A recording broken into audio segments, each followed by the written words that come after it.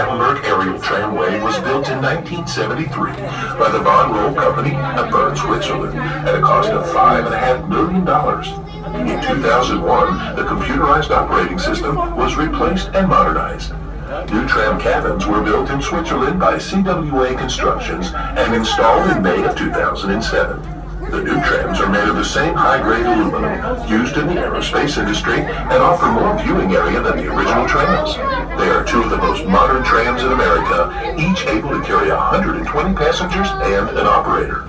To your left is the entrance to Great Smoky Mountains National Park, the most visited national park in America, with over 10 million visitors each year. The park straddles the Tennessee-North Carolina border for approximately 70 miles and covers 500,000 acres.